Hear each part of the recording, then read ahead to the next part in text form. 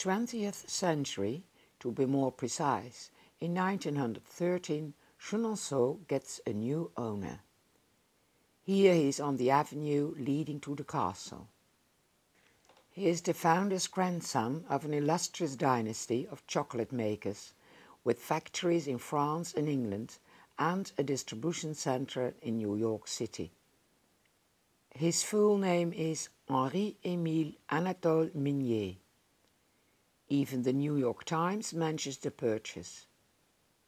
At the turn of the century, the Menier works at Noisiel was reputed to be the largest chocolate factory in the world, and it reached its high day before World War I.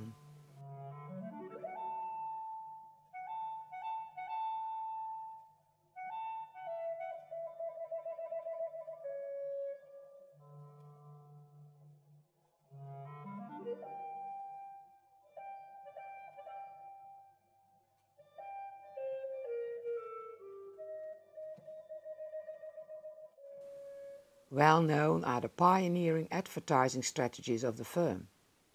This advertising poster of Firmin Bouisset became one of the best internationally known examples of an image associated with a product. Bouisset used his daughter Yvonne as a model to create what became an iconic image of a little graffiti girl using a piece of chocolate to write the company's name.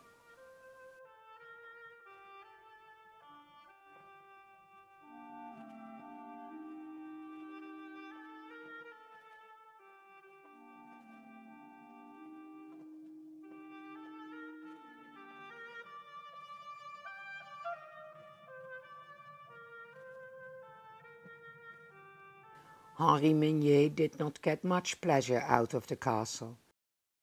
He died several months after he had bought Chenonceau. He is buried in the family grave of the Meniers at the famous cemetery in Paris, Père-Lachaise.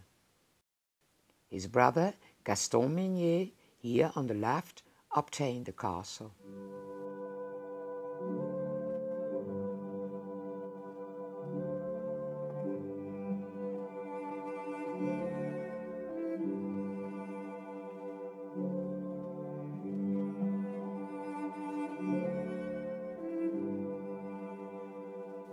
During the First World War, Gaston transformed the gallery of Catherine de' Medici into a hospital for wounded soldiers. The story goes that the soldiers were allowed to fish in the river from the gallery windows, with little bells attached to their rods. They jingled when the fish bit.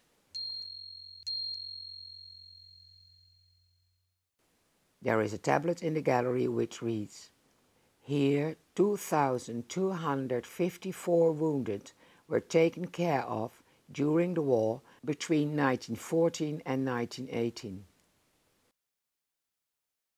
As a result of his grandfather's will, in 1935, Antoine Menier, the last of the Menier family heading the chocolate company, inherited Château Chenonceau. In 1940, the great flood of the Cher devastated Diane's Poitier's garden, which was not replanted until the 50s. Chenonceau was unsuccessfully bombed by the Germans in June 1940, and it was bombed anew in 1944 by the Allies, again in June. On the latter occasion, only the windows of the chapel were destroyed.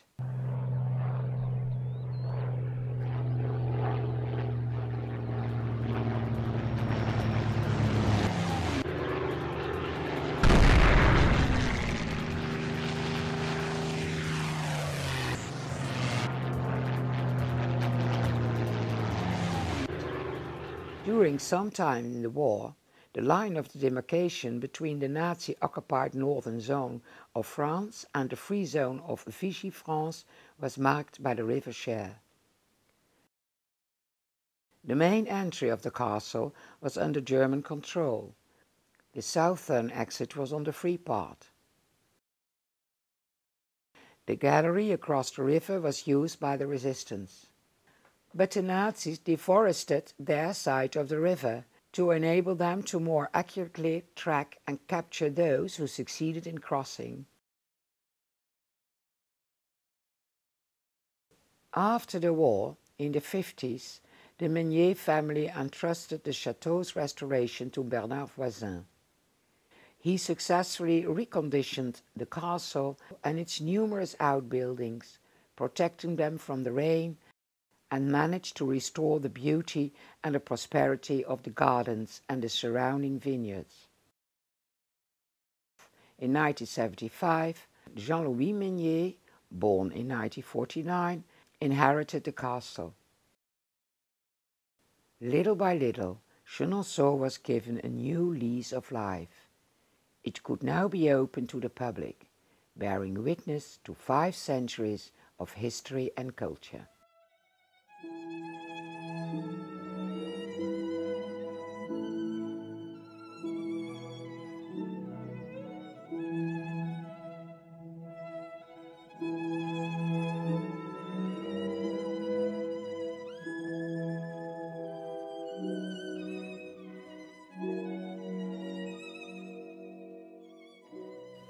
In 1962, the French novelist and essayist Marguerite Yourcenar wrote an essay on Château Chenonceau, titled Ah, mon beau château, Ah, my beautiful castle. Well versed in the world of classical antiquity, she was seen as a writer dealing with universal issues of life and death in a detached but hardly indifferent light. Et l'ensemble de l'organisation, en somme, est tout simplement d'abord une organisation humaine. The title of her essay on Chenonceau is inspired by a French children's song. À mon beau château, ma-t'en tire, lire, lire. À mon beau château, ma-t'en tire, lire, lo. In November 1988, nearly a namesake of Diane de Poitiers, Princess Diana, and her husband Prince Charles visited Chenonceau. Special for the occasion, the chateau was closed for public. In 2004, Princess Margaret of Kent wrote a book on Diane de Poitiers and Catherine de Medici, The Serpent and the Moon, 2 rivals for the love of a Renaissance king. On her website she states that she simply wanted to tell the love story of a beautiful, cultured and fascinating woman, Diane de Poitiers, who lived in a ménage à trois. A salient detail is the fact that the princess, by birth an East European baroness, is a descendant of both Catherine and Diane.